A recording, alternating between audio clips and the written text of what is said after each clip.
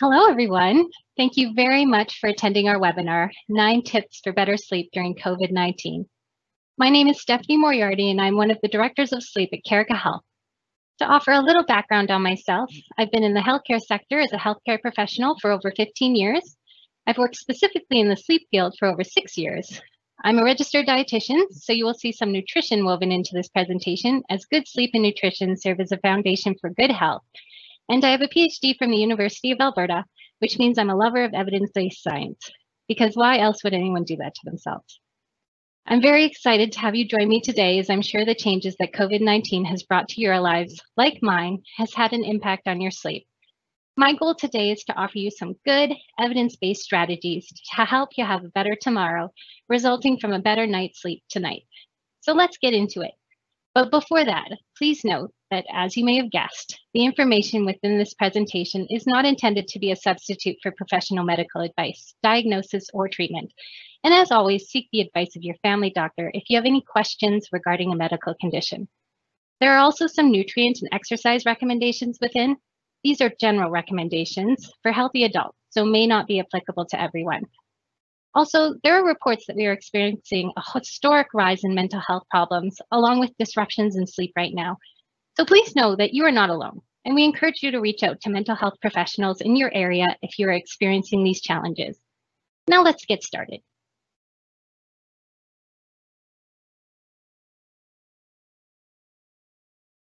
How has COVID-19 impacted your sleep? Well, as we know, enduring a pandemic, especially one that has hit this close to home and has caused such disruption in our lives, isn't normal.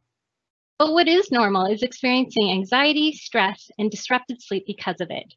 Whether this has resulted from the fear of the virus itself, a disrupted schedule. For instance, now you may be trying to hold down your job while working from home, or working from home and homeschooling your kids at the same time, which I understand is almost impossible.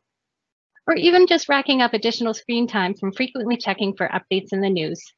All of these things can have a negative impact on your sleep. But if it helps to normalize anything in this abnormal time, prior to the pandemic, over 1 in 3 adults were suffering from inadequate sleep, meaning less than 7 hours a night. So just know, if you are suffering now, you are not alone. And there are some evidence-based strategies that you can implement tonight that should allow you to sleep more soundly. If you do get less than 7 hours and are saying to yourself, Stephanie, what are you talking about? I still function fine on less than that. I'm not tired. It may be important to note that there is some evidence that suggests that a sleep-deprived human mind can't accurately sense how sleep-deprived it is. So don't tune out just yet. There may be still something for you to gain from this presentation. But first, I should probably start by telling you a little about sleep. We spend around 1/3 of our lives sleeping, so it makes sense that it has some important functions.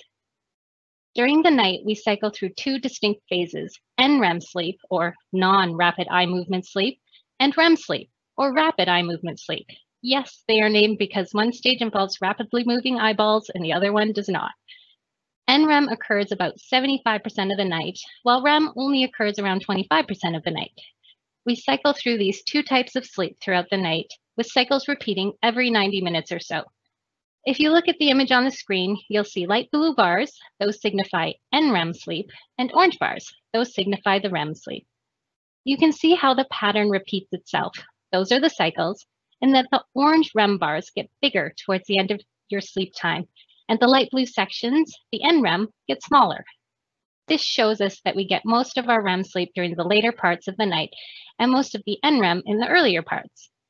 Cycling through all of these stages during a 7 to 9 hour period is important to achieve a high quality sleep. For instance, if you only sleep 6 hours, you can see that you miss out on a lot of REM.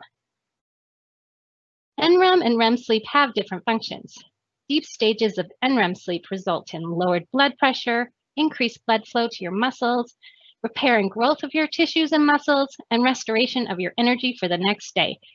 There is also some recent evidence that suggests NREM is really important in making room within your brain to learn new things. REM sleep is the stage that is most associated with dreaming. This stage of sleep helps us with creative problem solving during the day. It also plays an important role in learning and forming new memories and retaining new information, as this is the time we consolidate and process the information from the day before and store it. To access all of these benefits, healthy adults under 65 years of age are recommended 7 to 9 hours of sleep. Those over 65 are recommended between 7 and 8 hours. But why is regularly getting less than 7 hours a night an issue? Why should you care? It's primarily because insufficient sleep on a regular basis is associated with some serious health consequences, including weight gain and obesity. One reason for this is that sleep has a huge impact on appetite regulation. So if you think back and remember a time when you'd slept poorly and the next day you were hungrier than usual, and like me, may have cleaned out a cookie jar or two, you may have experienced this unfortunate consequence of poor sleep. Diabetes, hypertension, or high blood pressure, heart disease, and stroke. We know that sleep plays a major role in blood sugar regulation and cardiovascular function, with poor sleep impacting important hormones like insulin that impact blood sugar control and diabetes. Luckily, studies have also found that improved sleep can positively influence your blood sugar control and can reduce the negative effects of type 2 diabetes. Depression. Evidence suggests that insufficient sleep can cause or worsen feelings of depressions in some cases, and that people with insomnia have a tenfold risk of developing depression compared with those who sleep well. Additionally, poor sleep has been tied to an increase in how we react emotionally and become more irritable with situations. Things that may not have created an emotional response after a good night of sleep can create a huge, usually negative, emotional response after a night of insufficient sleep, leading to greater stress. And this is during the best of times. I'm sure you can imagine how this would be amplified with the stresses of COVID and the fact that our typical coping strategies, like visiting friends and family or heading out to the gym for some exercise, may not be available right now. Not getting enough sleep can impair your immune system. Chronic sleep loss has been shown to make flu vaccines less effective in some cases by reducing your body's ability to respond, and may make you more likely to be infected by the common cold, which also happens to be a virus. Physical distancing is the very best strategy right now for avoiding COVID-19, though it seems like adequate sleep may also turn out to be an important factor, though the research just isn't available right now. Impaired performance. When it comes to performance in your life, your career, or sports, sleep loss has been shown to cause more burnout, poorer decision-making, poorer memory, an inability to problem solve effectively, more mistakes, slower response times, and sometimes, depending on the level of sleep deprivation, even more so than someone who has been drinking. On an even more concerning note, sleep deficiency, whether due to untreated sleep apnea or insufficient sleep duration, is strongly associated with motor vehicle crashes, with estimates that you are between 2 to 3 times more likely to have an accident if you are driving drowsy, which can, depending on the level of drowsiness, mimic driving over the legal limit of alcohol. And finally, the ultimate consequence of insufficient sleep, an increased risk of death. Although the consequences of regularly not getting enough sleep are quite severe, please note that right now, during this unprecedented time, it is completely normal to have some nights of poor sleep and that your body will recover. Also, I do want to be clear that there is currently no clear evidence between sleep and COVID-19. It's just too new. However, it does appear that the folks who do worse with COVID-19 infections tend to have comorbidities like hypertension, heart disease, diabetes, and obesity. So it's not a bad idea to do everything we can to avoid those conditions, and luckily there are some simple steps, 9 of which we'll cover today, that can help you reap the amazing benefits of adequate sleep. What are these benefits, you ask? According to the American Academy of Sleep Medicine, a sufficient sleep can help make you healthier. We know this as we just learned about the mental and physical health consequences of inadequate sleep.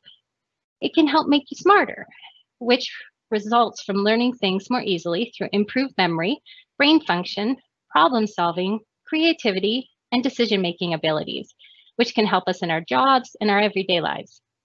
And it can also help make you happier. In many cases, we know that adequate sleep can improve relationships and has a positive effect on mood and a person's overall sense of well-being. So let's get on with it. As we are going through these 9 tips for sleeping better during COVID-19, please remember that everyone is different. Everyone's life situation is different, and these tips aren't one size fits all.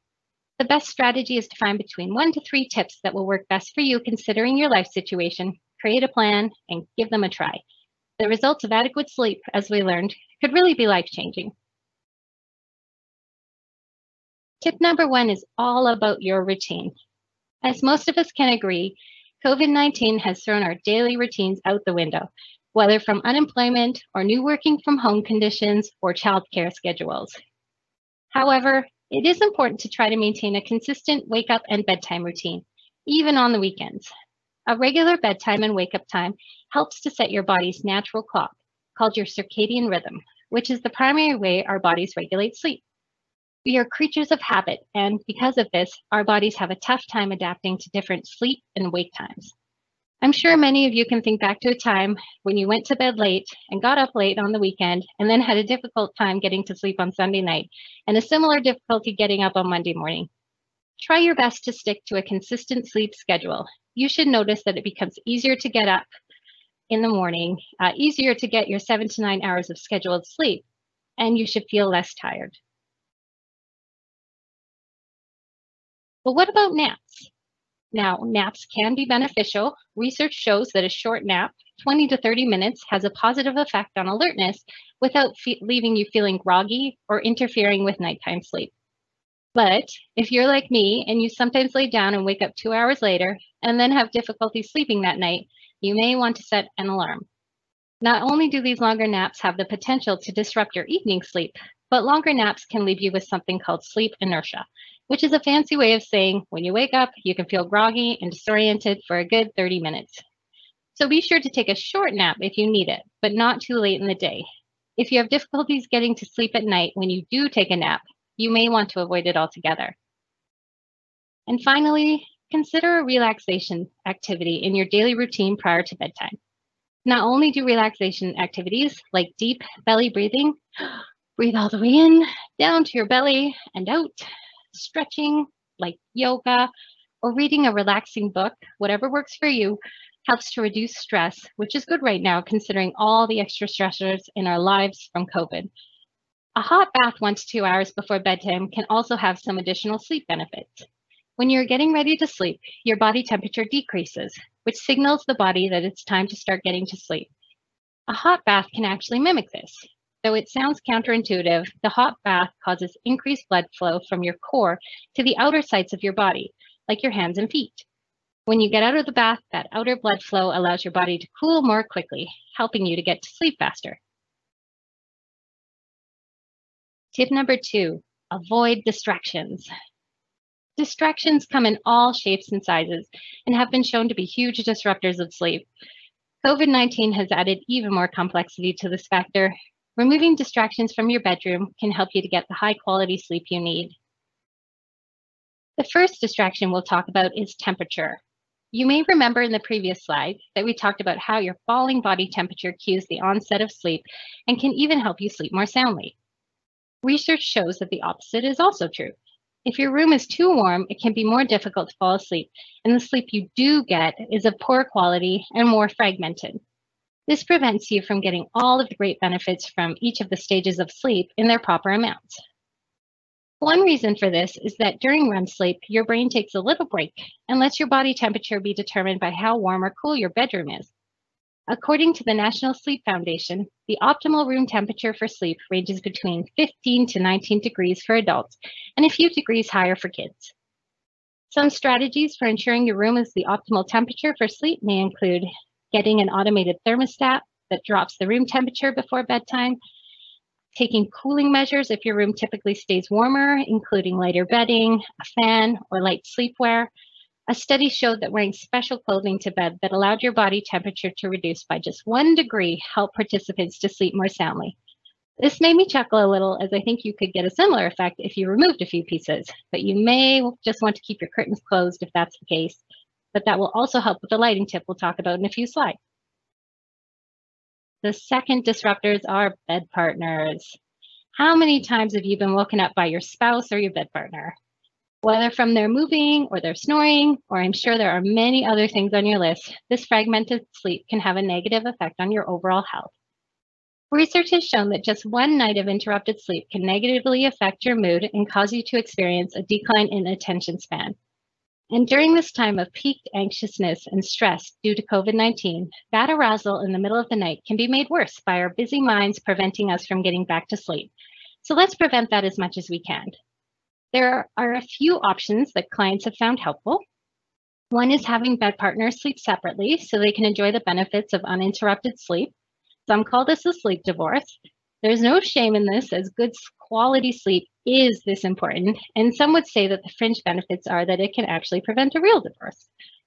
Other options related to disruptive noises in the room, like snoring, road noise, animals like honking geese or coyotes, depending on where you live, maybe a white noise machine that can help you drown out some of those noises so they don't wake you.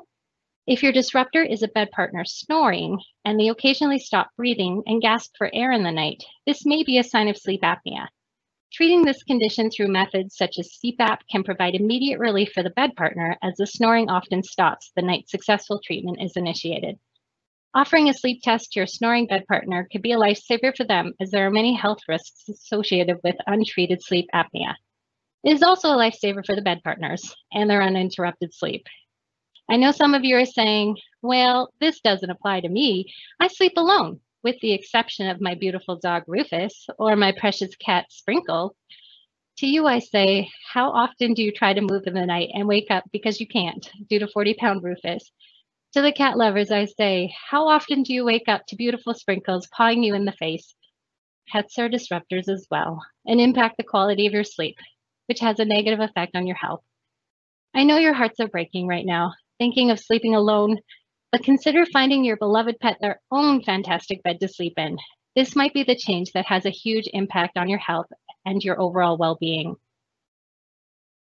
Finally, the last disruptor I'll discuss are devices. Why, you ask? Well, there are a few reasons. What do you find on your devices when you're lying in bed at night? Many people find the news. And what's on every news outlet right now? COVID-19. There are some new estimates that suggest that rates of anxiety are 4 times higher right now.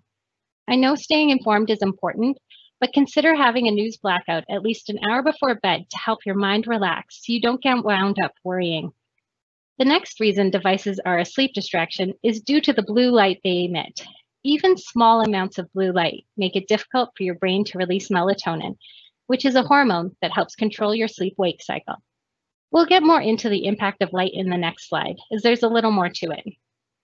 The final reason I'm picking on devices is due to the time it takes away from your sleep. The next time you snuggle into bed with your device, pay attention to how much time you spend on it. Mobile phone use before bed has been shown to be a predictor of less sleep and more fatigue. When you're grappling with banishing your device from your bedroom to get a few more precious minutes of sleep, remember the benefits associated with that 20-minute nap we discussed earlier. And think about your REM sleep, the kind that's associated with memory formation and creative problem solving. Because most of your REM sleep happens in the later parts of your sleep, even just getting the few extra minutes of shut-eye that would have been taken away by your device can make a big difference in your sleep quality, sleep duration, and the benefits you'll get. Tip number 3, get optimal light exposure. The biggest factor that drives our circadian rhythm or internal sleep-wake clock is light, and also the absence of light. Light and darkness are powerful cues that tell our bodies it's time to rest or it's time to get ready for a productive day. After hearing this, I'm sure it's no surprise that light in the bedroom has an impact on your quality of sleep. Light at night is part of the reason a lot of people don't get enough sleep. Exposure to room light or sunlight before bedtime suppresses melatonin, which we said helps induce sleep, making it more difficult to fall asleep. Additionally, early sun rays peeking in through your windows, though beautiful, begin to activate the body and can cause some of us to rise before we're ready. I also want to touch on blue light quickly. Not all light is created equal. Different colors do different things. The blue wavelengths, like those found in LED lights, compact fluorescent bulbs, those squiggly ones, and electronics with screens can be beneficial during the daylight hours because they have the ability to boost attention, reaction times, and mood. However, they are very disruptive at night as they have been shown to severely suppress melatonin and shift your circadian rhythm more than any other lights. To get optimal light exposure, there are 3 things I'd encourage you to do. Number one, take a break from blue light or bright screen devices at least an hour or more before bed. If it will take you some time to make this change, start by downloading an app that filters the blue wavelengths at night or activate night mode on your phone if it has that function. This will help your melatonin levels. Number two, survey your room for disruptive light sources. Look for bright bedroom lights and replace them with warm, dim lighting. If you need a night light in the bathroom, so you don't have to turn on the lights, be sure to choose a dim red one or one with a warmer tone. These have the least power to disrupt your sleep. Look for street or house lights you can see from your windows or electronic lights like bright clocks, power buttons on TVs, or other things you may have plugged in.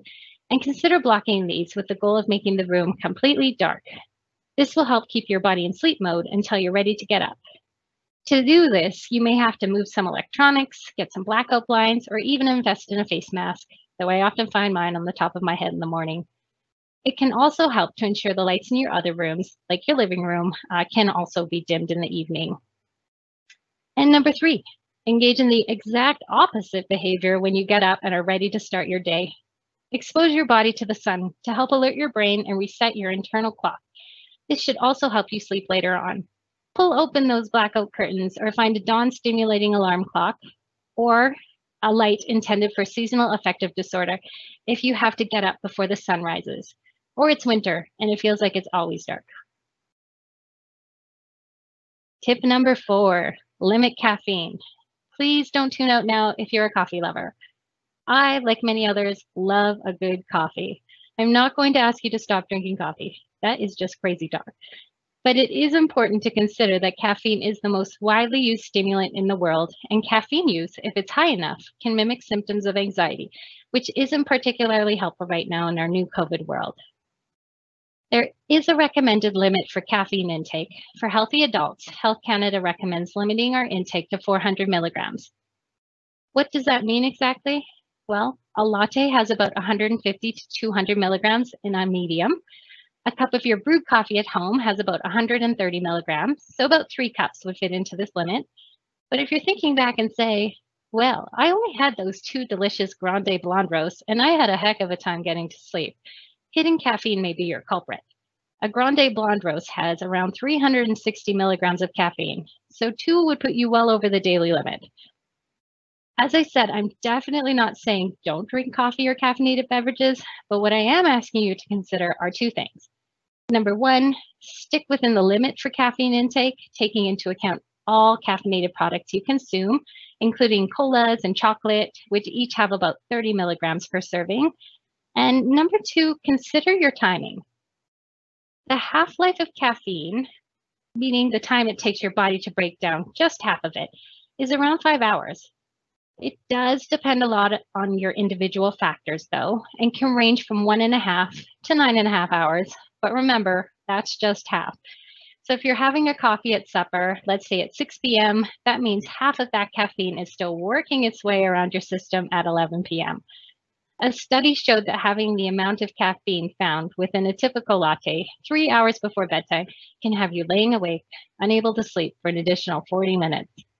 If you're having trouble sleeping, do your best to avoid caffeine in the evening and the afternoon and see what effect that has on your sleep. Some people find it helpful if they simply stop drinking caffeinated beverages at noon. Just some additional things to keep in mind. Decaf may be one of those hidden caffeine sources. It isn't 100% free of caffeine and usually contains around 10 to 25% of that found within full caffeine coffee. So if you're a late night decaf lover and find it difficult to sleep, this may be your culprit. Also, just to touch on nicotine quickly, nicotine is also a stimulant and has a similar impact. So if you smoke, this may be a good reason to consider quitting. Tip number 5, limit alcohol. Well, now that I've ruined coffee for some of you, let me ruin alcohol for you like I've ruined it for myself. But just a reminder, you sail your own ship and will know what tips will work best with your lifestyle. If you choose to continue business as usual, even after hearing about the impact of alcohol on your sleep, at least you'll have a good idea of why you may be feeling the way you do the next day. Like coffee, I, like many others, do enjoy a glass of wine. The Canadian Centre on Substance Use and Addiction has Canadian low-risk alcohol drinking guidelines. You can see those on your screen. And sticking to those levels is intended to help you reduce the short and long-term health risks associated with alcohol consumption. What has happened with alcohol consumption during COVID, you ask? Well, those who drink can probably guess. It's increased. Recent polls suggest that intake has increased between 10 to 25%, depending on your age group.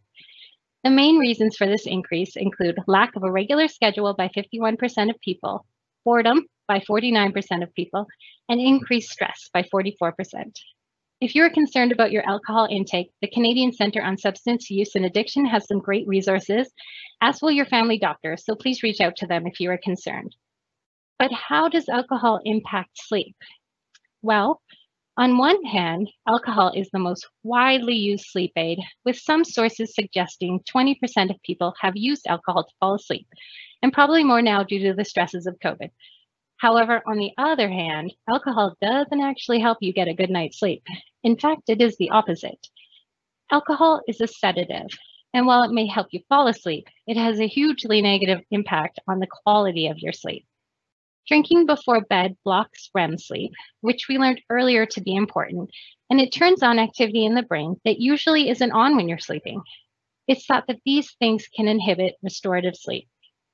Alcohol can also make you more prone to snoring and sleep apnea because it reduces the tone of the muscles in the back of your throat. Next, this may be common knowledge, but alcohol makes you get up to go to the bathroom a lot. And this is because it's a diuretic. And finally, drinking can also interrupt your circadian rhythm and cause you to wake up in the middle of the night. Pay attention to that. It's definitely one of the things I've noticed in my own sleep if I've had some wine close to bedtime, which isn't a stretch because bedtime with kids is now 9 p.m. Waking in the middle of the night may be particularly troubling for some, as the increased stress and thoughts related to COVID-19 can cause your mind to race and keep you awake. But if we can prevent you from waking up in the middle of the night, hopefully we can avoid some of this. We all metabolize alcohol at different rates. Not drinking at all has the best impact on the quality of your sleep. I know it's not realistic for everyone's lifestyle, so at the very least, avoid drinking alcohol too close to bedtime so your body has some time to break it down. Also, consider drinking strategically. Maybe you only drink on a Saturday or at the occasional wing Wednesday, allowing your body to enjoy restful sleep the other days of the week. Now, I don't want to belabor the point, but I thought if we had time, I'd tell you a little about some interesting studies that are coming out related to the impact of alcohol and sleep on learning and memory, which we know REM sleep plays a large role in. One study showed that not drinking for a week after learning something new led to remembering about 90% of the information. But drinking during the week to varying degrees reduced the information remembered by 40 to 50%. So if you're struggling to learn something new, this could be the culprit. Tip number 6, eat healthy meals. I'm a dietitian by trade, so I bet you were waiting for this plate to show up at some point in this presentation. This is Canada's brand new food guide. No more rainbow, we are on to plates. I just think it sums up healthy eating so well, choosing half a plate of veggies and or fruit, my favorite being the magnificent bagged salad, a quarter plate of lean protein, and the other quarter high fiber grains on a plate that's not enormous, with a water on the side. As simple as it seems, this sets you up for so much success from a health perspective.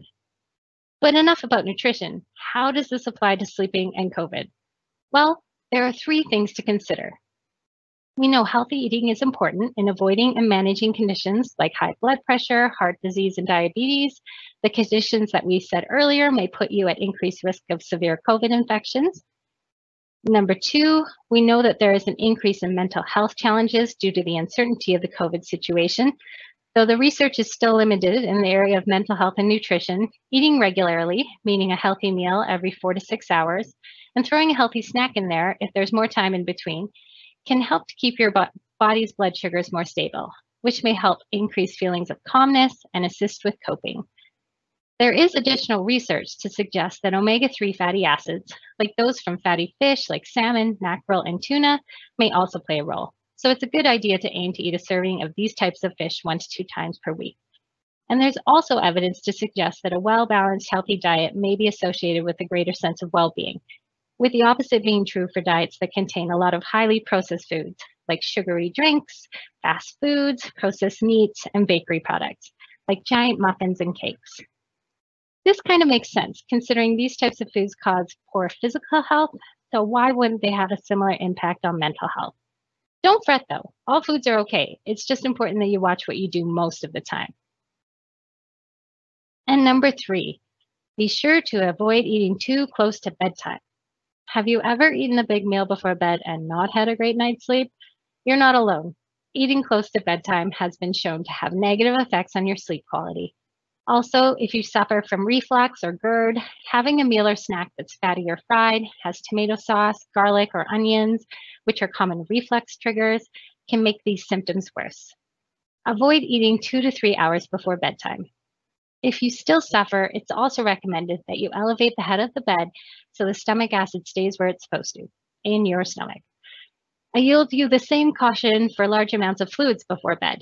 You don't want to be getting up to go to the washroom and then heading back to bed with a racing mind and unable to sleep. However, if you don't feel like you're having too many fluids, but you're still having frequent nighttime awakenings to go to the bathroom, that could also be a sign of sleep apnea, a condition we touched on earlier, but we'll discuss more in a few slides. Tip number 7, exercise regularly. Exercise has an abundance of benefits, many you've probably heard about, like weight management and reducing the risk of chronic diseases we talked about earlier, like heart disease, stroke, hypertension, and diabetes.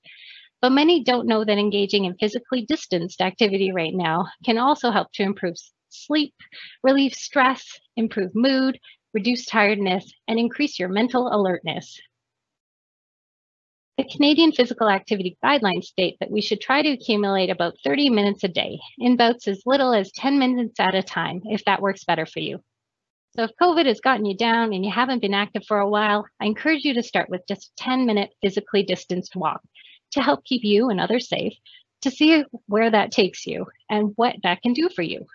Pay attention to the mind boost you will likely feel and the positive impact it may have on your sleep. However, there is one caveat here.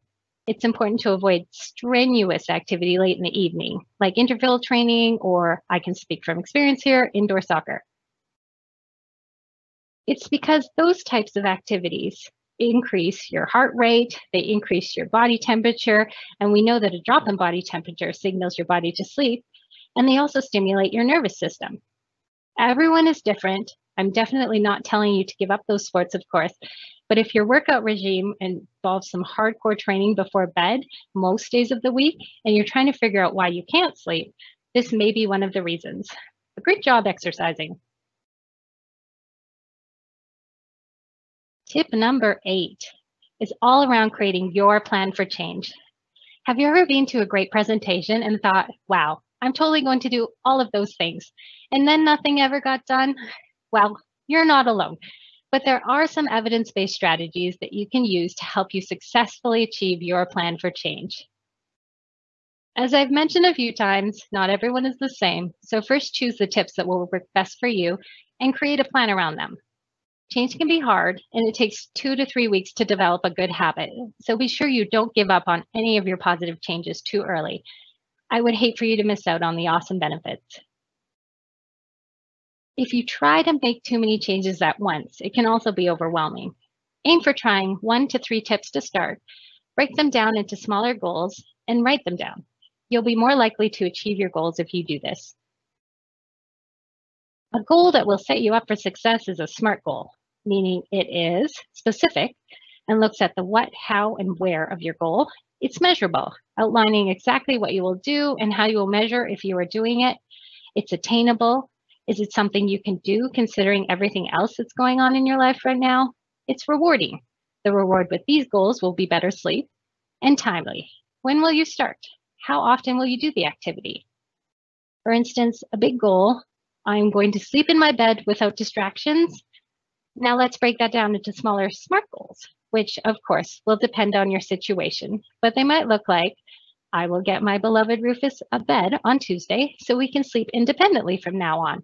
Or I will buy some thick curtains by the end of the week and hang them so I don't see the street light that beams into my window every single night. Or I will leave my phone in a different room before I head to bed, starting tonight, so I can reduce my screen time in bed to 0. It's also really important to make a plan for the things you think might get in the way of your goal. For instance, when you feel lonely and you're thinking about Rufus before you go to sleep, you'll need a strategy to keep yourself in bed so you don't go get him. It could be motivational self-talk. I am fine without Rufus. I'm sleeping better without Rufus, and Rufus is sleeping better without me. Or you can let a friend or bed partner know your goal and lean on them for support when times get tough. Those 2 examples, positive self-talk and getting social support, are actually 2 evidence-based strategies that have been shown to help people achieve their goals. So please feel free to incorporate them into your sleep goal achievement plan.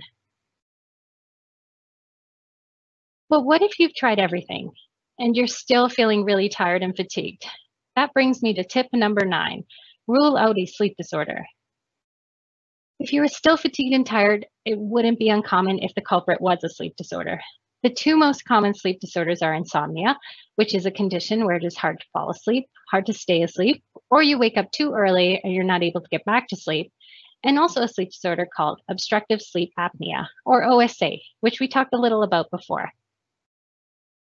OSA often involves loud snoring with periods of silence caused by relaxation of your throat muscles that can block your upper airway during sleep. This results in a pause in breathing that can lead to reductions in your blood oxygen levels, which is obviously not good because, as you know, we need oxygen to live. Because of the low oxygen levels and the stress your body experiences by not breathing, our brains alert our bodies with a brief wake up, so we will start to breathe normally again. For those with untreated sleep apnea, this can occur hundreds of times in one night. So you can understand why they may be feeling really tired despite sleeping, and I'm using air quotes here, for 7 hours or more.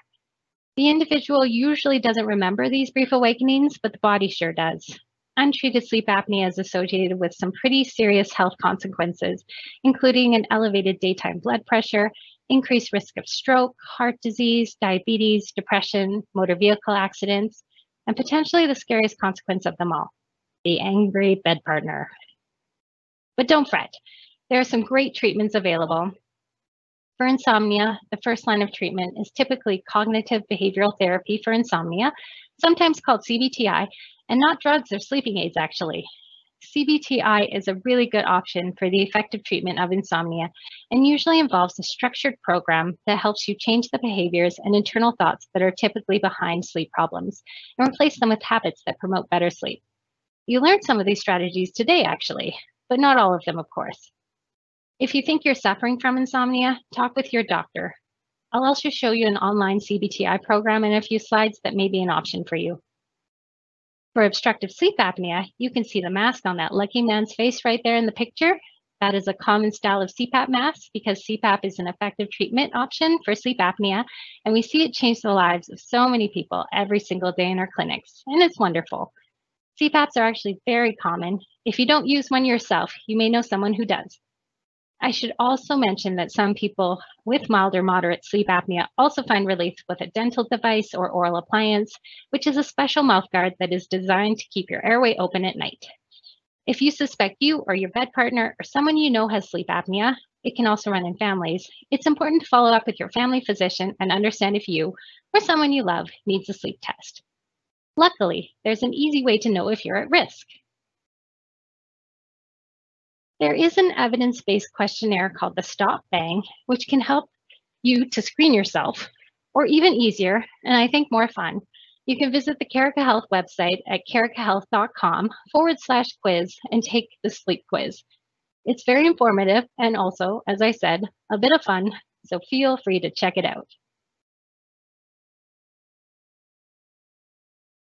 If you live in Western Canada and you require sleep apnea testing or treatment, don't let COVID-19 hold you back. We are able to handle absolutely everything safely and virtually from the comfort of your home or office with our Carica virtual offering. We will mail you our easy-to-use sleep testing kits and your equipment right to your front door. We also offer treatment and support through our secure video calling platform, Carica Virtual. Though some people originally felt uneasy about attending a virtual appointment, we've had a lot of great feedback from clients that they are absolutely loving the convenience of it, and it's working really well for all types of appointments. We have great clients and a great team. If you do not live in Western Canada and you are looking for help, let us know, and we can definitely point you in the right direction. Finally, in the spirit of virtual offerings, RestEd is a CBTI program that is all online and directed by a registered psychologist. The research behind this program showed that 80% of people who use RestEd reported improved sleep. It is a self-guided program, so you complete it at your own pace and from the comfort of your own home. If you suffer from insomnia or poor sleep and you're interested, check out the myrested.com website and enter the Carica10 promo code at the top of their checkout for 10% off. CBTI programs aren't for everyone, so please look at the screener on their website to ensure it's right for you. If you have any questions at all, as always, check with your family physician. As I mentioned, if you are within Western Canada, we are here to help. Please visit our website or use the contact information on the screen, and you may get to talk to one of these nice people in the picture because they all actually work for us. Again, if you're not from Western Canada and need help, please let us know and we'll point you in the right direction. Finally, thank you so much for attending today. If you have any questions at all about any of the stat or evidence presented here today, just let me know and I'll help you to find the full source. We'll also send you the presentation, a link to a recording of this webinar, and links to the resources mentioned within. Hopefully you've walked away with a few key takeaways that you can use to improve your sleep during COVID-19. Whether it's creating your sleep schedule, ridding your bedroom of distractions, setting yourself up for optimal light exposure, being careful with caffeine and alcohol, practicing healthy eating, and getting adequate exercise, but not too late in the day on both fronts, or being screened for a sleep disorder. I'm hopeful that today has been informative, and if everything goes as planned, changes your life for the better. Thanks again. I wish you a great night and an even better tomorrow.